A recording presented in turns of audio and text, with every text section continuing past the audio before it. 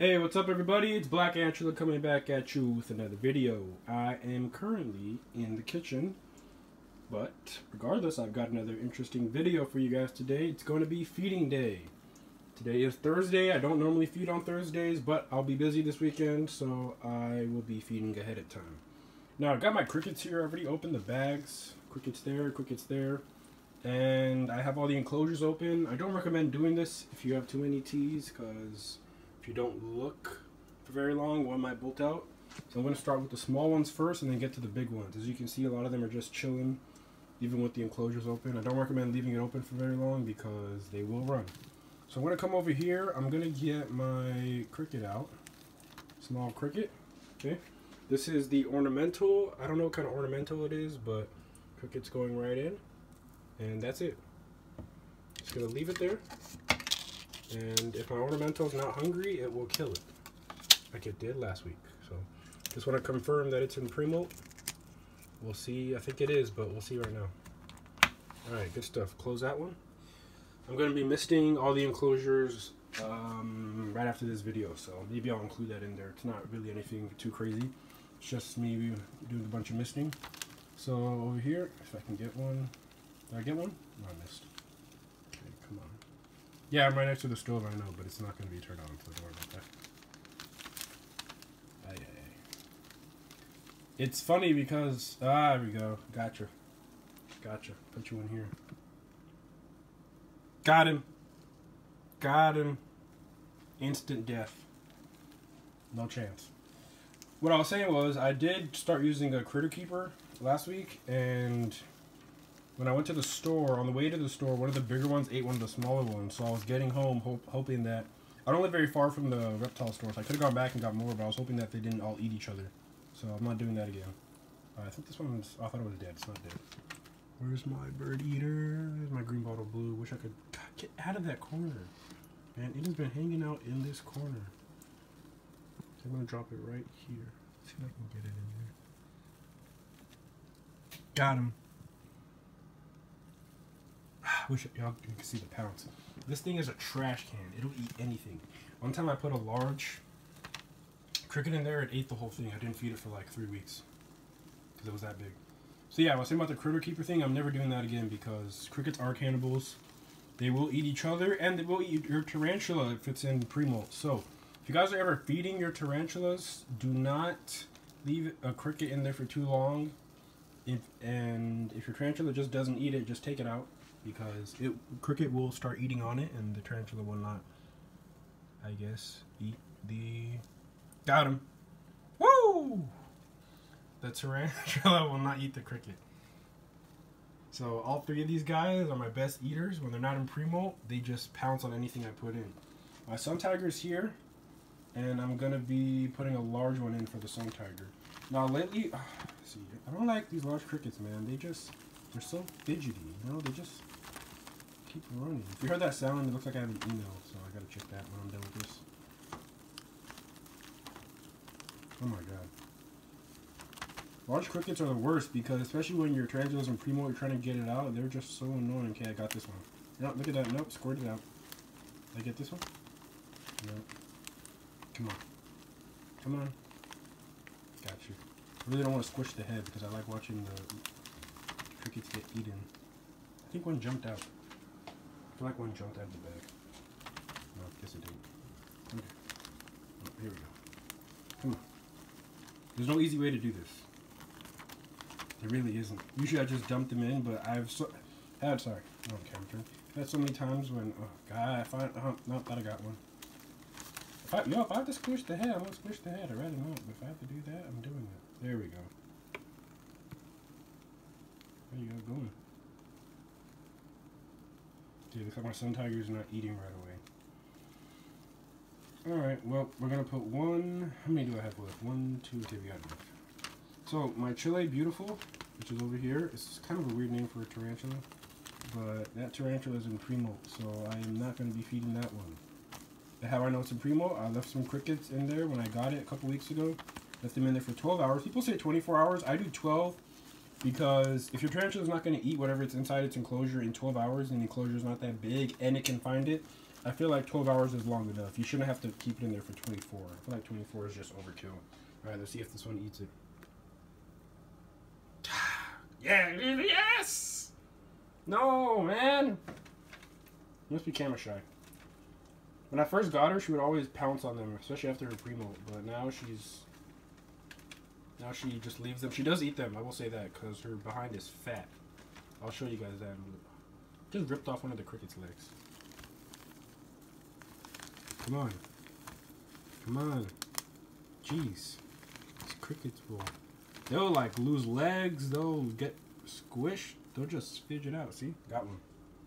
See that? Drop it in there. That's done. Cool. Curly hairs over here. I'll feed that one right now. Ah! There we go. Did y'all see that? Ah! You guys missed it. Dang it.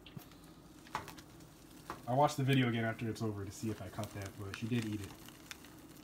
Took a little while, but we got it. And once again, I don't normally feed like this, so yeah. If you guys are wondering about the ping pong balls inside, I watched a video of a tarantula like moving a ping ball. Yeah, ping ball. Jeez, my bad. Ping pong ball. That was interesting, so I decided to put them in there, and they do use it, but they don't use it for what I want them to use it for. Look at that, see? That cricket's almost de-winged. Crazy. They will just do anything not to get caught. The smaller ones are much easier. Oh my gosh, come on. So yeah, I got a little bit of bad news. So the slings I got that I did rehouse, I lost my Oklahoma Brown, and I lost either the HMAC, the Togo Starburst, or the P. It's in the Pokey family. I forgot the name, but it's the feather leg. So I lost one of those. Ah, no, my Sun Tiger got it. You see that? Can you guys see that? Sorry, I can't focus on the camera right now. I'm trying to get these crickets out. Gotcha. You're gonna go in there. My Costa Rican striped knee, or Costa Rican zebra, as it has been renamed, is in there. So yes, anyways, I made air holes, and apparently the air holes, I guess, were too big. So it escaped. Well, they escaped. There's two of them. So the one thing I have left that didn't escape is either the HMAC or the Togo Starburst or the feather leg. I'll just use the regular name since I don't know the scientific name of the feather leg. I forgot it. Gotcha. In you go. Alright, and that's it for those. Whoa. One of them jumped into the other enclosure. Yeah, see that?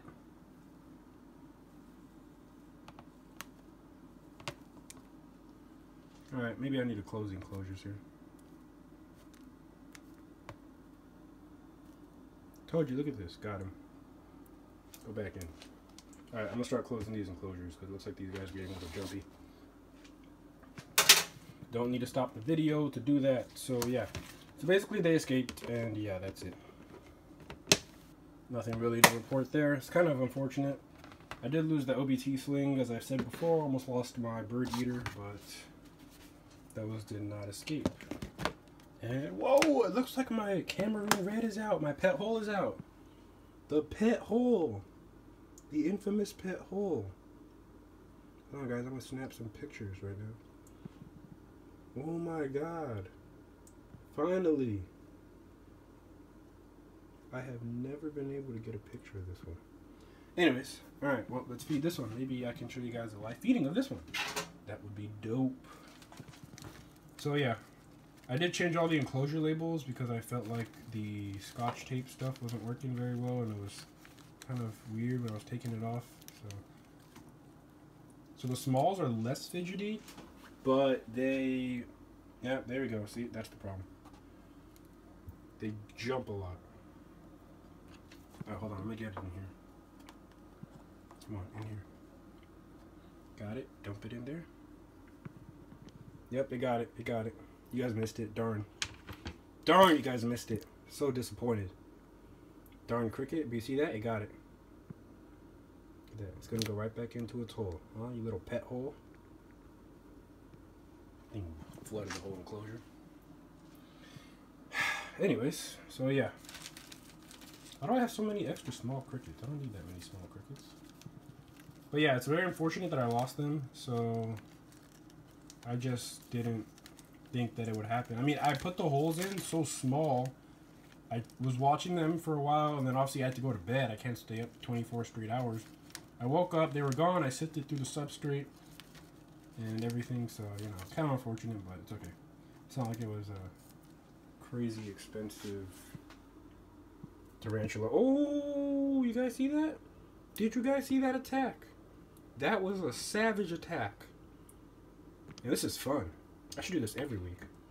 That was great. My rare horn baboon just jumped out of there. Oh my goodness. And like I said, these ones will get eaten later, so I'm not too worried about that. They will get eaten. Because I always open the enclosure up a couple hours later and they're gone, but I guess it's more of a reclusive thing where they don't want to eat right away. So, fine with me. Alright, so the only one that's not labeled, like I said, is this one, because I'm not sure what it is. Alright, it looks like this one's in pre-molt. This is the second week in a row I put it in there. It would have at least done something, but it killed it last time, so I'm just going to let it kill it. And then it can, you know, be taken out later. Alright, here we go. Do you want to come up? Good job, Cricket. And go down. Thank you. This is the Brazilian white knee. I put a little log in and decided to make a nice little home, so it's underneath there. It is in there, don't worry. Funny enough, I left the lid slightly open on this one and it didn't get out. Maybe it's because it can't climb the enclosure walls. I don't know. But yeah, guys, that's my daily feeding ritual for the week. And if I ever have any extras, I keep them in here and I just feed it to the T's I know will for sure eat it a couple hours later. Like my Sun Tiger's probably going to get this large, and my GBB will get a couple of these small because it will for sure eat them. So that's it. Yeah, I mean, I'm still a little bit confused as to how those tarantulas got out, but yeah, in terms of feeding, guys, if you're ever feeding, and girls, I always say guys and girls. I know girls do keep tarantulas also. Like I said, I do the 12-hour rule. You can do the 24 hours, but it's always safe just to take them out because the crickets will start eating on your tarantulas if it's in pre-molt. And the tarantula will kick hairs, or worst case scenario, it'll bite it and then kill it. So, you know, like it will kill it. It'll just bite the thing, inject some venom and kill it like my ornamental over here did. But if you're worried about your tea being stressed out and whatnot, it definitely... I believe it's good to just take them out. I mean, the larger ones, it's kind of hard, especially when your tarantulas create burrows like this. See that? Like, watch. I'm going to lift up this log so you guys can see that. That's it. It webbed up the whole entire hide and doesn't want to use a hide. It wants to use that tiny little corner. Makes no sense, but spiders are weird, so I guess they want to do that. You buy it a hide and it doesn't want to use it. So, anyways, that's pretty much about it. That's my daily feeding. Not daily feeding, jeez, my bad. That's my weekly feeding, sometimes bi-weekly, depending on how much they eat. So, you know, those will be eaten later. My striped knee is using the ping pong ball to cover up the enclosure because it doesn't want anybody coming in, I guess. You're not getting out, Cricket. I ain't letting you get out. Nope, you're done. Stay in there. And that's it, guys. As always, thanks for watching. I know it was a long video, but I just wanted to show you guys that. If you're wondering about what I used for the labels, I used just regular printer paper, typed it up, and put scotch tape this time. So you see the scotch tape on there, so it's not just going to come off. And I put the scientific name and then the regular name. I want to say English because it's not really English name, but I put the regular common name. Common name, there you go. Alright, so yeah. That's pretty much it. These three did get rehoused, so they're in much bigger enclosures, and it's especially helping with this one. This one likes to web up a lot, so it would web up the entire enclosure, which I don't mind, but then would web up the water dish, and then the water dish would make the wood, which I use for a hide, it'll make that wet, and I have to replace it like every 2 weeks, so I think we're good now, I think. Knock on wood. Not wood, but we're knocking. So yeah, okay, think that's pretty much all for today. I'm going to be watering the enclosures. I'll do that off camera, though. I don't want to bore you guys with that. It's been a long video already. And I'm glad you guys got to see some of them eat, and some of them even come out. I mean, like this guy. It's the first time I've seen this one come out, ever. Ever since I got it. Ever since I gave it this home with these ones. These two will be getting rehoused soon. I do have the large enclosures ready, but I like how they made all the burrows, and I don't want to stress them out and have them make whole new burrows when they don't really need to yet, because they are slightly smaller than these three. So they'll be getting rehoused probably in about 2 months, and then I'll rehouse them. And then they can make these burrows again, but they're pretty cool. So anyways, guys, thanks for watching. And as always, peace with 2 fingers.